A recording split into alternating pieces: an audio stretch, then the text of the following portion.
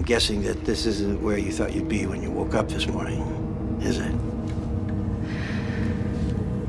I'm sorry. So what you're seeing is a woman who, on the outside, is a very seemingly normal woman with a young family, a husband, a pretty normal, simple life, has a part-time job. You can see that there's maybe some issues within the marriage. Nothing unusual, nothing unlike maybe anyone else could experience from time to time.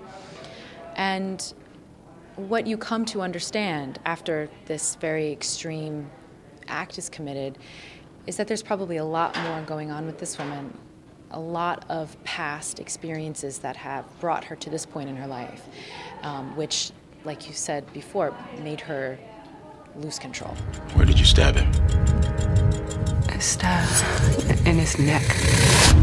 Control is a very interesting thing in my life because I like having it, and yet my job asks me to let go of it all the time. And also being a mom and having a kid, I have to release control every second of the day, it feels like.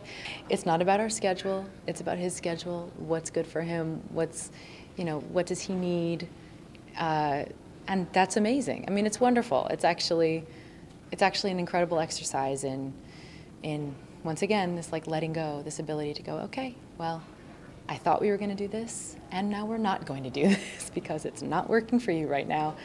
But it's been amazing. Whatever you have to do now, I won't blame you. You know how the mind plays tricks. You see things that aren't there. What are you remembering? It looked like he recognized her.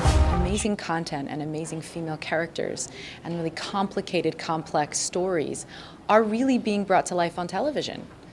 That's just what it is, on these different formats, on Amazon and Hulu and all these places, these content providers. It's amazing now that it doesn't matter. It doesn't have to be one thing, or it doesn't have to be film. It doesn't have to be TV even. It could be so many different other places that your dream job can exist. This doesn't make any sense.